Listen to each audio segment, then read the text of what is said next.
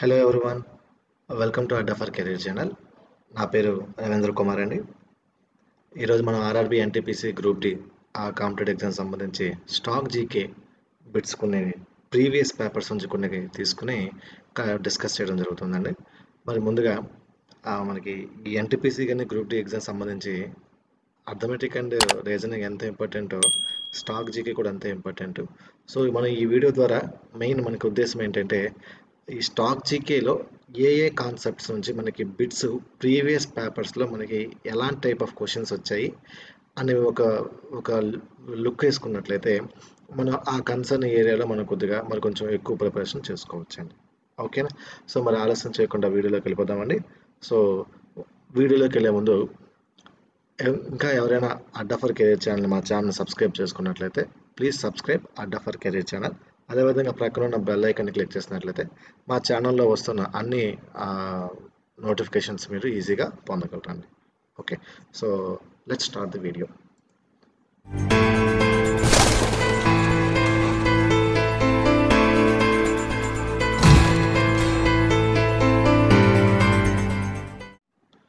First question అండి, what is the full form of PDF?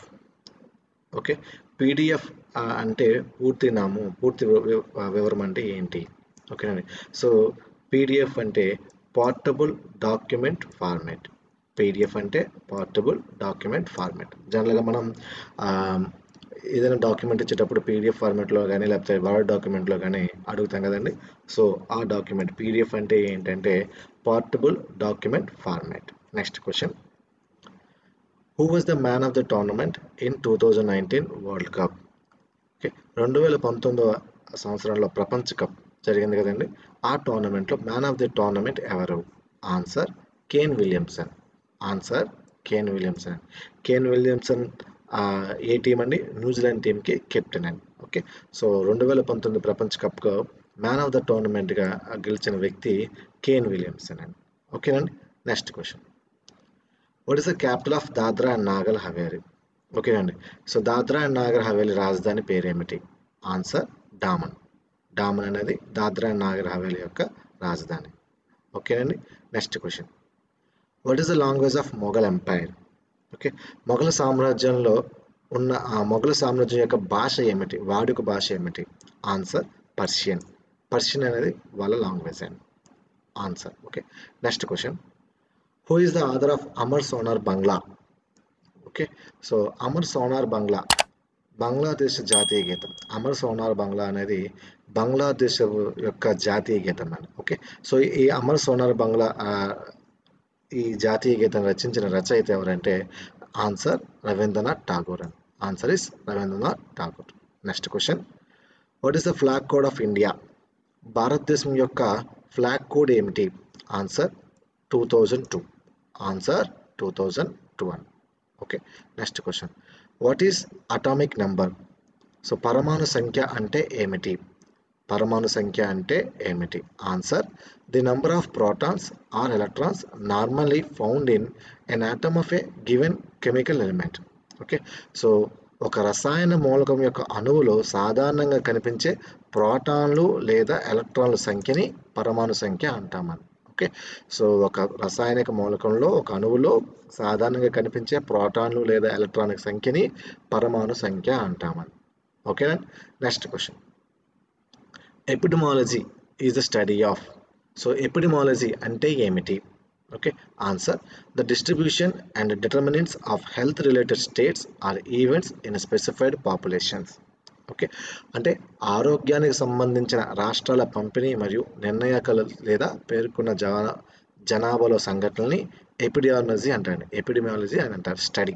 Okay, so epidemiology అంటే ఆరోగ్యానికి సంబంధించిన రాష్ట్రాల పంపిణీ మరియు నిర్ణయాలకు లేదా పేర్కొన్న జనాభాల సంఘటనలు. Okay, next question, 1024 GB is equal to. Okay, 1024 GB దేనికి సమానము అంటే ఆన్సర్ 1 టెరాబైట్. 1 టెరాబైట్కి సమానం అండి. ఓకే, 1024 గెగాబైట్స్ ఈజ్ ఈక్వల్ టు 1 టెరాబైట్కి సమానము. ఓకేనండి, next question, national sports day, when we will celebrate national sports day? So జాతీయ క్రీడా దినోత్సవం మన భారతదేశంలో ఎప్పుడు సెలబ్రేట్ చేసుకుంటాం? Answer August 29. సో ఆ రోజు ప్రఖ్యాత క్రీడాకారుడు ధ్యాన్ చంద్ గారి బర్త్డే అండి. సో ఆయన బర్త్డే సందర్భంగా మనం జాతీయ క్రీడా దినోత్సవం నాడు సెలబ్రేట్ చేసుకుంటాం. జాతీయ క్రీడా దినోత్సవంగా మనం సెలబ్రేట్ చేసుకుంటాం. Next question. Indian origin person gets knighthood from Elizabeth II. Okay, so who is the person? So the person name. Okay, so who gets the knighthood award from Elizabeth II? Okay అండి. So భారతీయ మూలాలకు సంబంధించిన వ్యక్తి, okay అండి, ఆ వ్యక్తి ఎవరు అని అడుగుతున్నాడండి. So ఆ వ్యక్తి ఏంటంటే ఎలిజబెత్ టూ అండి. సో మన ఇంగ్లాండ్లో ఎలిజబెత్ టూ రాణి. ఓకే, సో ఆమె ద్వారా నైట్హుడ్ అవార్డుని లభించిందండి. ఓకే అండి. సో ఇక్కడ తెలుగు కన్వర్షన్ సరిగా లేదండి. సో ఎలిజబెత్ టూ మహారాణి నుండి నైట్హుడ్ పొందిన భారతీయ మూలాలకు సంబంధించిన వ్యక్తి ఎవరు? ఆన్సర్ హర్పాల్ సింగ్ కుమారన్. ఆన్సర్ ఏంటంటే హర్పాల్ సింగ్ కుమారన్ అండి. ఓకే అండి. Next question. Pitch blend is related to. Okay అండి. Pitch blend is related to. Pitch blend అంటే ఏమిటి? ఓకే, ఇది ఒక యురేనియం సంబంధించిన ఒక మూలకం అండి. పిచ్ బ్లెండ్ అంటే ఒక యురేనియం సంబంధించిన ఒక మూలకం. Okay. Next question. What is biodiversity? Biodiversity అంటే ఏమిటి? జీవ వైవిధ్యం అంటే ఏమిటి? బయోడైవర్సిటీ అంటే జీవ వైవిధ్యం. జీవ వైవిధ్యం అంటే ఏమిటి?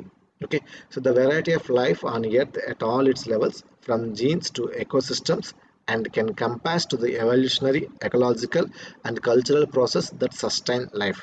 ఓకే, అంటే ఏంటండి, జన్యువుల నుండి పర్యావరణ వ్యవస్థల వరకు భూమిపై ఉన్న వివిధ రకాల జీవితాలు మరియు జీవితాన్ని నిలబెట్టే పరిణామ, పర్యావరణ మరియు సాంస్కృతిక ప్రక్రియలు కలిగి ఉన్న వ్యవస్థని జీవ వైవిధ్యము అంటామండి. ఓకే అండి. సో జన్యువుల నుండి పర్యావరణ వ్యవస్థల వరకు భూమిపై ఉన్న వివిధ రకాల జీవితాల మరియు జీవితాన్ని నిలబెట్టే పరిణామ, పర్యావరణ మరియు సాంస్కృతిక ప్రక్రియలను కలిగి ఉన్న వైవిధ్య వ్యవస్థని జీవ వైవిధ్యము అంటాము. ఆన్సర్ బయోడైవర్సిటీ అని కూడా అంటామండి. ఓకే, జీవ వైవిధ్యము ఇంగ్లీష్లో బయోడైవర్సిటీ అంటామండి. Okay. Next question. Elements which are responsible for air pollution. Okay అండి. So what are the elements which are responsible for the air pollution? Okay, so వాయు కాలుష్యానికి సంబంధించిన ముఖ్యమైన మూలకాలు ఏమిటి? Okay, answer nitrogen dioxide and sulphur dioxide. Answers ఏంటంటే nitrogen dioxide and sulphur dioxides అనేవి మనకి ఎక్కువగా వాయు కాలుష్యానికి ఎక్కువగా మోస్ట్ రెస్పాన్సిబుల్ ఎలిమెంట్స్ అని. ఓకే, సో వాయు కాలుష్యానికి ఇవి కారణమైన మూలకాలండి. Okay. Next question. The largest coal deposit in India. Okay అండి, ఇది కరెంట్ అఫైర్స్ బిట్ కింద వస్తుందండి. సో ఇది ఎప్పటికప్పుడు అప్డేట్ అవుతుంది.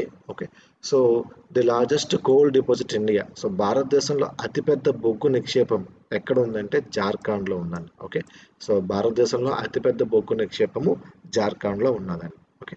Next question. City on banks of Nile river. Okay, Nile నది ఒడ్డున ఉన్న నగరాలు. ఓకే అండి. సో జనరల్గా మనకి ఎగ్జామ్లో మనకి ఏదో ఒక ఇక్కడున్న ఈ 4 సిటీస్లో మనకి ఏదో ఒక సిటీ మాత్రమే ఆప్షన్స్ ఇస్తాడండి.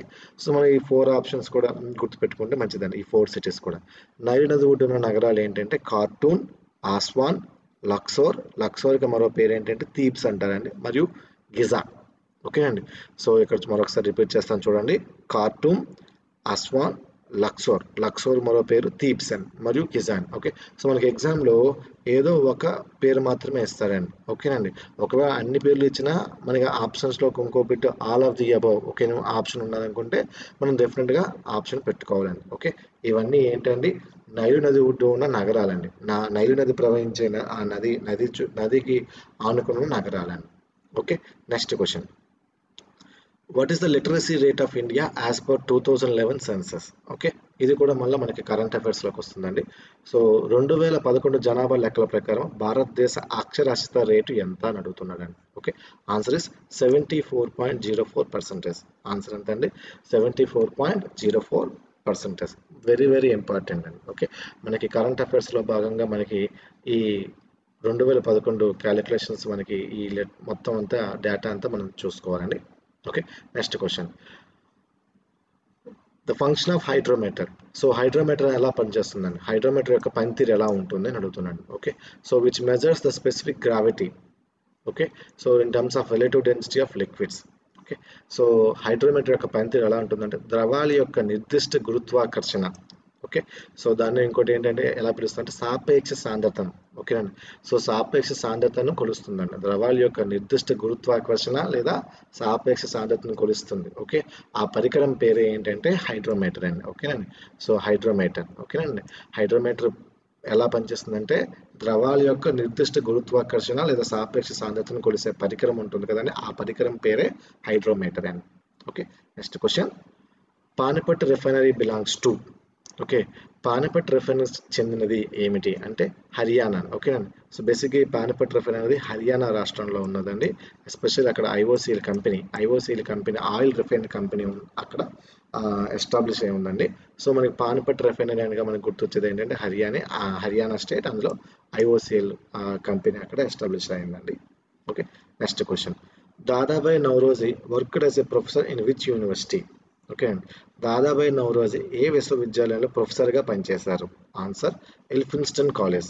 ఆన్సర్ ఏంటండి? ఎల్ఫిన్స్టన్ కాలేజ్ అండి. ఓకేనండి. సో ఎల్ఫిన్స్టన్ కళాశాలలో దాదాబాయి నౌరోజీ గారు ఈ పర్టికులర్ విశ్వవిద్యాలయంలో ప్రొఫెసర్గా పనిచేశారండి. Okay. Next question. Which is most popular state according to 2011 census. Okay అండి. 2011 జనాభా లెక్కల ప్రకారం అత్యధిక జనాభా కలిగిన రాష్ట్రం ఏదండి? ఓకేనా.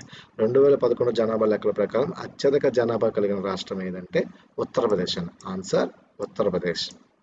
ఓకేనండి. Next question.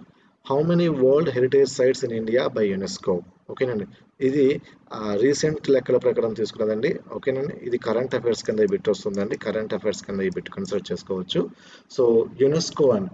యునెస్కో భారతదేశం ఇప్పటి వరకు భారతదేశంలో ఎన్ని ప్రపంచ వారసత్వ ప్రదేశాలను గుర్తించింది? ఆన్సర్ 38 అండి. ఆన్సర్ అనేది 38. ఓకే. ఇప్పటి వరకు భారతదేశంలో 38 ఈ ప్రదేశాలండి ప్రపంచ వారసత్వ ప్రదేశాల కింద గుర్తించిందండి. ఎవరండి? UNESCO organisation. ఓకే అండి. సో ఈ యునెస్కో ఆర్గనైజేషన్ అనేది మన భారతదేశంలో ఇప్పటి వరకు 38 ప్రదేశాలను ప్రపంచ వారసత్వ ప్రదేశాలుగా గుర్తించిందండి. ఓకేనండి. ఇది కరెంట్ అఫైర్స్ బిట్ కింద మనము కన్సిడర్ చేయాలండి. ఓకేనండి. Next question. In computer which changes source code into object code. ఓకేనండి. So in computer which changes source code into object code. Okay. కంప్యూటర్లో సోర్స్ కోడ్ను ఆబ్జెక్ట్ కోడ్గా మార్చడాన్ని ఏమంటారు? ఓకే అండి. కంప్యూటర్లో సోర్స్ కోడ్ని ఆబ్జెక్ట్ కోడ్గా మార్చడాన్ని ఏమంటారు? ఓకే. ఆర్ మార్చే ప్రాసెస్ని ఏమంటారు? ఆ మార్చే పద్ధతిని ఏమంటారంటే అసెంబ్లర్. ఓకే. ఈ అసెంబ్లర్ అనేది సోర్స్ కోడ్ని ఆబ్జెక్ట్ కోడ్ కింద కన్వర్ట్ చేస్తుందండి, మారుస్తుందండి. కంప్యూటర్లో అసెంబ్లర్ అనేది అసెంబ్లర్ అనేది సోర్స్ కోడ్ని ఆబ్జెక్ట్ కోడ్ కింద కన్వర్ట్ చేస్తుంది. Next question. What is the national game of USA. ఓకేనండి. సో ఇవి ఇంపార్టెంట్ అండి. మనకి జనరల్గా కొన్ని కరెంట్ అఫైర్స్ సంబంధించి ఇట్లా లేటెస్ట్ కొన్ని స్టేట్స్ తీసుకున్నప్పుడు మనకి డైరెక్ట్గా ఇప్పుడు యాజ్ ఆఫ్ నో మనకి ఇప్పుడు యుఎస్ఏలో ప్రెసిడెంట్ ఎలక్షన్స్ అవుతున్నాయండి. సో మనకి పేపర్లో మనకి ఏంటంటే యూఎస్ఏ సంబంధించి రిలేటెడ్గా వాటి రిలేటెడ్ కొన్ని క్వశ్చన్స్ మనకు అడుగుతాడండి. ఓకే. ఇలాగే 2016, 2017 క్వశ్చన్లో కూడా మనకి ఆ విధంగా కొన్ని క్వశ్చన్స్ వచ్చాయండి. సో మనం కూడా ఎగ్జామ్ ప్రిపేర్ అయ్యేటప్పుడు యూఎస్ఏ అన్నప్పుడు ఇప్పుడు ప్రజెంట్ హాట్ టాపిక్ ఏంటంటే యూఎస్ఏ కాబట్టి యూఎస్ఏ ఆ కంట్రీకి సంబంధించిన కొన్ని అప్డేట్స్ కొంచెం తెలుసుకుంటే మంచిదండి. ఓకే. సో ఇక్కడ చూసుకున్నట్లయితే యుఎస్ఏ యొక్క నేషనల్ గేమ్ ఏమిటి? ఓకే.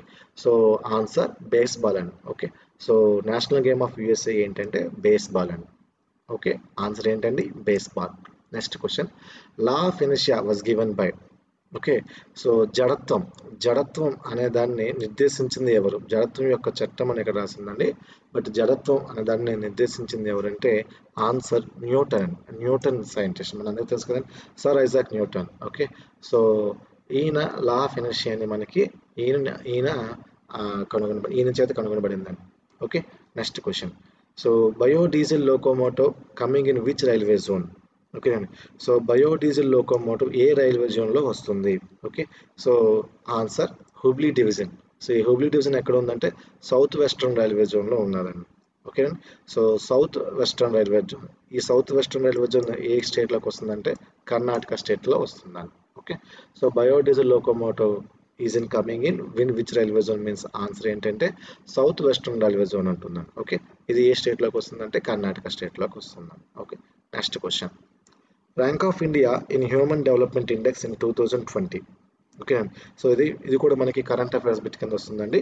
సో 2020 సంవత్సరంలో మానవ అభివృద్ధి సూచికలో భారత ర్యాంక్ ఎంత అంటే ఆన్సర్ ఎంత అండి? 129 అండి. 129 answer 129.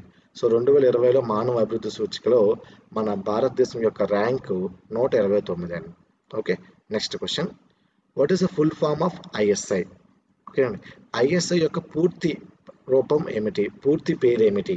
Okay, answer Indian standards institution. ISI యొక్క పూర్తి పేరు ఏంటంటే ఇండియన్ స్టాండర్డ్స్ ఇన్స్టిట్యూషన్ అండి. Okay, next question. Vasco D gamma reached first at which place in India? ఓకేనండి. సో వాస్కో డి గామా భారతదేశంలో మొట్టమొదటి ఏ ప్రదేశంలో చేరుకున్నారు? ఆన్సర్ కాలికట్ అండి. So కాలికట్కి Vasco D gamma first ఈ ప్రదేశంలోకి ఆయన చేరుకున్నారండి. Next question. Tawang monastery in the Indian state of. ఓకేనండి. సో దేశంలో, రాష్ట్రం కాదండి, భారతదేశంలో తవాంగ్ మోనస్ట్రీ అంటే మఠం అండి, మఠం. ఓకే, మనకి శంకర మఠం నెక్స్ట్ ఇలా ఉన్నాయి కదండి. ఓకే, మఠం. ఓకే, మోనస్ట్రీ అంటే మఠం అండి. సో తవాంగ్ మోనస్ట్రీ ఏ రాష్ట్రంలో కలదు అంటే అరుణాచల్ ప్రదేశ్ అండి. ఎక్కడండి? అరుణాచల్ ప్రదేశ్లో ఈ తవాంగ్ మఠం అనేది అక్కడ నెలకొల్పి ఉందండి. Next question. So when we celebrate anti leprosy day? Okay, so మనం కుష్టి వ్యాధి వ్యతిరేక దినంగా ఏ రోజు సెలబ్రేట్ చేసుకుంటామంటే ఆన్సర్ ప్రతి సంవత్సరము జనవరి చివరి ఆదివారం అండి. The last Sunday of January every year. Okay, ప్రతి సంవత్సరము జనవరి మాసంలో చివరి ఆదివారాన్ని మనం కుష్టి వ్యాధి వ్యతిరేక దినంగా మనం సెలబ్రేట్ చేసుకుంటాం. యాంటీ లెప్రసీ డేగా ఆ డేని సెలబ్రేట్ చేసుకుంటామండి. Okay, next question. Which soldier died on February 2016 in Siachen in Jammu and Kashmir? Okay, so Jammu and కాశ్మీర్లో సియాచెన్లో ఫిబ్రవరి మాసాన 2016 సంవత్సరంలో ఏ సైనికుడు మరణించాడు? ఆన్సర్ హనుమంతప్ప కొప్పాడ్ అనే సైనికుడు జమ్మూ అండ్ కాశ్మీర్లో సియాచెన్లో ఫిబ్రవరి మాసాన 2016 సంవత్సరంలో ఈ చలి ఎస్పెషల్లీ మంచు కొండల్లో ఆయన ఇరుక్కుపోయి ఆయన చనిపోయారండి. సో ఆయన పేరు Hanumanthappa కొప్పాడు. Okay, next question. Alfred Nobel discovered. Okay, Alfred Nobel scientist కనుగొన్నది ఏమిటి? ఆన్సర్ డైనమైట్ అండి. ఓకే, ఆన్సర్ ఏంటండి? ఆల్ఫ్రెడ్ నోబెల్ కనుగొన్నది ఏంటండి? డైనమైట్ని కనుగొన్నారండి. Okay, next question. Taj Mahal commission by. So తాజ్మహల్ని ఎవరు కట్టించారు? Answer Mughal emperor Shahjahan. మొఘల్ చక్రవర్తి షాజహాన్ తాజ్మహల్ని కట్టించారు. Next question. What type of acids found in grapes? Okay, so మనం ద్రాక్షలో ఏ రకమైన ఆమ్లాలు కనిపిస్తాయి? ఆన్సర్ టార్టారిక్ మరియు మాలిక్. ఓకే, సో మనం ద్రాక్షలో మనకి కనిపించే ఆమ్లాలు ఏంటంటే టార్టారిక్ మరియు మాలిక్ అని. Okay, next question. How many muscles are used for eyeball? So కన్నులో ఎన్ని కండరాలు ఉంటాయి? ఆన్సర్ 6 అని. ఓకే, సో కన్నులో మనకి 6 కండరాలు ఉంటాయండి. Okay, next question. How many number of players in polo game? Okay, so polo ఆటలో ఎంతమంది ఆటగాళ్ళు ఉంటారు? ఆన్సర్ నలుగురు ఉంటారండి. పోలో గేమ్లో 9 ఆటగాళ్ళు ఉంటారండి. Next question. Who was the first women doctor in the world? Okay, so ప్రపంచంలో మొట్టమొదటి మహిళా డాక్టర్ ఎవరు? Answer Elizabeth Blackwell. So she is the lady. So she is the first women doctor in the world. Okay, so ప్రపంచంలో మొట్టమొదటి మహిళా doctor Elizabeth Blackwell అండి. Okay, next question. What is the nearest Galaxy to milk way? Okay అండి, మన పాలపొంతుకు సమీపాన ఉన్న Galaxy పేరేమిటి? Answer ఆండ్రోమెడో Galaxy. So పేరేంటండి? ఆండ్రోమెడో గెలాక్సీ అనేది పాలపొంతుకు సమీపంలో ఉన్న గ్యాలాక్సీ అని. Okay, next question. Who build Jantar Mantar in New Delhi? So న్యూఢిల్లీలో నెలకొల్పి ఉన్న జంతర్ మంతర్ని ఎవరు నిర్మించారు? ఆన్సర్ జైపూర్కు చెందిన మహారాజ్ జైసింగ్. ఓకే, జైపూర్కు చెందిన మహారాజా జైసింగ్ టూ అన్న అతను ఈ న్యూఢిల్లీలో జంతర్ మంతర్ని నిర్మించారండి. జంతర్ మంతర్ న్యూఢిల్లీలో చాలా famous. Okay, next question. What is the national game of China? Okay, China దేశం యొక్క జాతీయ ఆట ఏమిటి? ఆన్సర్ టేబుల్ టెన్నిస్ అండి. సో చైనా దేశం యొక్క జాతీయ ఆట టేబుల్ టెన్నిస్ అండి. Okay, next question. Why plant leaves are in green colour? Okay, మొక్కలు మొక్కల యొక్క ఆకులు ఆకుపచ్చ రంగులో ఎందుకు ఉంటాయి? ఆన్సర్ క్లోరోఫిల్ అండి. బికాస్ ఆఫ్ సో క్లోరోఫిల్ పదార్థం ఉండడం వల్ల మొక్కల యొక్క ఆకులు ఆకుపచ్చ రంగులో ఉంటాయి. Okay, next question. What is the south Africa currency? Okay, దక్షిణాఫ్రికా కరెన్సీ పేరు ఏమిటి? ఆన్సర్ దక్షిణాఫ్రికా ర్యాండ్. ఓకే, సో దక్షిణాఫ్రికా కరెన్సీ పేరు ఏంటంటే దక్షిణాఫ్రికా ర్యాండ్ అండి. Okay, next question. Zika virus is spreading by. Okay, so Zika virus దేని ద్వారా వ్యాపిస్తుంది? ఆన్సర్ ఎడెస్ దోమ అండి. ఓకే అండి, ఎడెస్ అనే దోమ వల్ల ఈ జికా వైరస్ అనేది వ్యాపిస్తున్నారు. Next question. ఐపీటీఎల్ stands for. ఐపీటీఎల్ అంటే ఏమిటి? ఓకే, ఐపీటీఎల్ అంటే international premier tennis league. Okay అండి, ఐపీటీఎల్ అంటే ఇంటర్నేషనల్ ప్రీమియర్ టెన్నిస్ లీగ్ అండి. Okay, next question. What is the reason behind yellow colour of పాపయా? Okay, బొప్పాయి పండు ఆ, బొప్పాయి యొక్క పసుపు రంగు వెనుక గల కారణం ఏమిటి? ఆన్సర్ కెరోటిన్ మరియు శాంతోఫిల్ పిగ్మెంట్స్ అనగా కార్కాన్సన్. ఓకే అండి, కెరోటిన్ మరియు శాంతోఫిల్ పిగ్మెంట్స్, ఓకే, లేదా క్యారికాంక్సన్ అనే ఈ పదార్థాలు ఉండడం వల్ల బొప్పాయి పండు ఎప్పుడు కూడా పసుపు రంగులో కన్వర్ట్ అవుతుంది. అంటే అది కాయగా ఉన్నప్పుడు గ్రీన్ కలర్ ఉంటుంది, బట్ ఈ కెరోటిన్ అండ్ శాంథ్రోఫిల్ పిగ్మెంట్స్ ఉండడం వల్ల ఈ బొప్పాయి అనేది ఆకుపచ్చ కలర్ నుండి పసుపు రంగులోకి కన్వర్ట్ అవుతుందండి. Next question. Who is the founder of servant of Indian society? Okay, భారతీయ సమాజం యొక్క సేవకుడు స్థాప పేరేంటి? ఓకే, భారతీయ సమాజం యొక్క సేవకుడు అనే సంస్థకు స్థాపకుడు ఎవరు? Answer Gopalakrishna Gokhale. Who is the founder of servant of Indian society?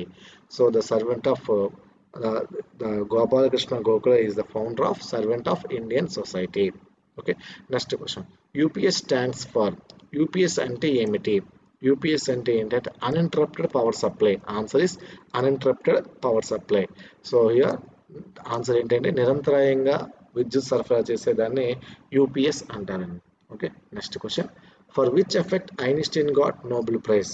Okay, ఐన్స్టీన్కి Nobel బహుమతి ఏ ప్రభావానికి వచ్చింది? ఆన్సర్ ఫోటో ఎలక్ట్రిక్ ఎఫెక్ట్ అండి. ఫోటో ఎలక్ట్రిక్ ఎఫెక్ట్కి ఈ పరిశోధనకు సంబంధించి ఐన్స్టీన్ గారికి నోబెల్ ప్రైజ్ వచ్చిందండి. Next question. Importance behind government of India act 1935. So భారత ప్రభుత్వ చట్టం 1935 వెనుక ఉన్న ప్రాముఖ్యత ఏంటంటే సో భారత రాజ్యాంగం యొక్క ప్రధాన మూలం. ఓకే అండి, it is the main source of Indian constitution. మన భారత రాజ్యాంగం యొక్క ప్రధాన మూలం అనేది it government of India act 1935 తెలియపరుస్తుందండి. భారత ప్రభుత్వ చట్టం 1935 చట్టం ద్వారా మనకి ఆ భారత రాజ్యాంగం యొక్క ప్రధాన మూలము తెలుస్తుందండి. ఓకే, సో అవి ఫ్రెండ్స్ ఈరోజు ఇప్పుడు మనం తెలుసుకున్నాం. నెక్స్ట్ వీడియోలో మరికొన్ని స్టాక్ జీకే బిల్స్తో నేను మళ్ళీ మిమ్మల్ని కలుస్తానండి.